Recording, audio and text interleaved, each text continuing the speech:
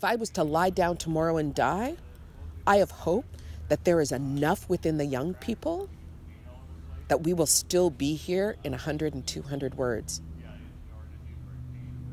Years. In 100 or 200 years.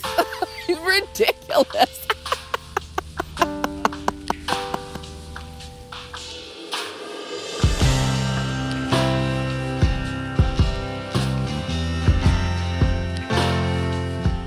My name is Kona.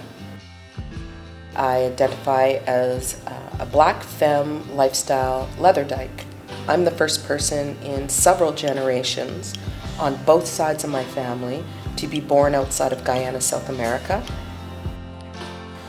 My people that I then originate back to are the Wapinashu people of South America in Guyana.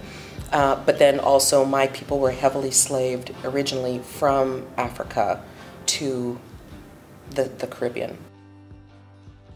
I've struggled for a lot of years around what my relationship as a black person on unceded territory is. Because I regard myself as a stolen person on stolen land. It's a very fraught place for me to be.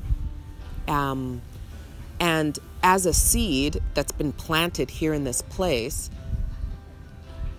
and who is considered a weed, something to be controlled, a person whose value shows up in a commercial context or an appropriation context.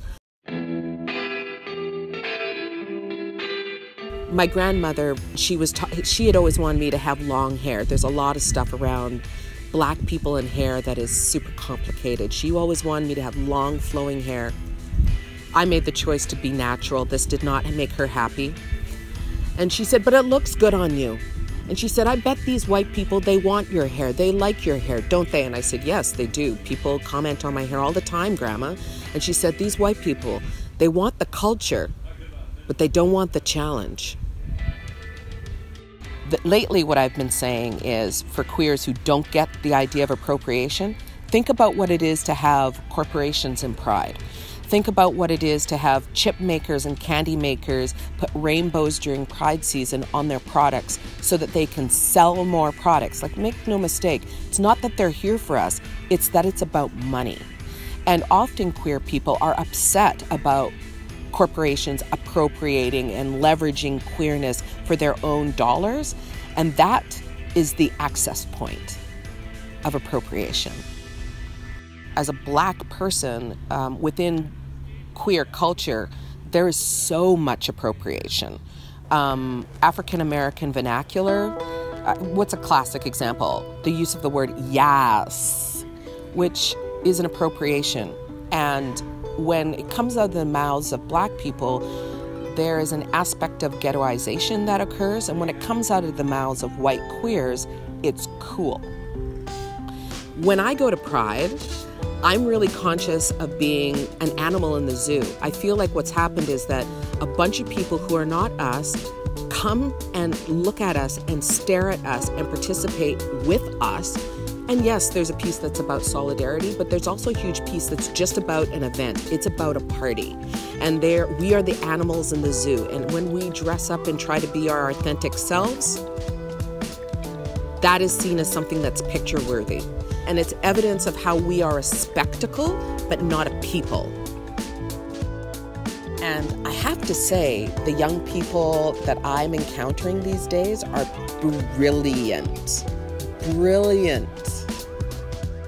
And a 5-year-old was going around the party asking people if they were gender neutral.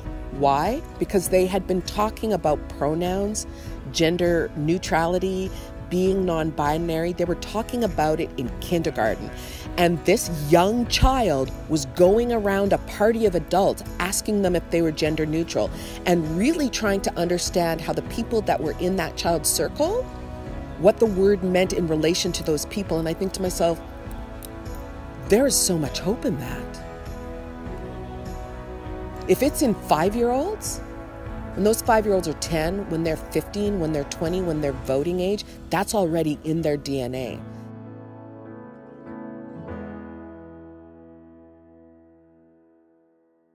There's so many stories I could tell. I have so many current critiques I could say. And really what I have is joy in this day and in this process and laughter. I have a lot of hope. Do I look good? You look good. Thank you. Thanks.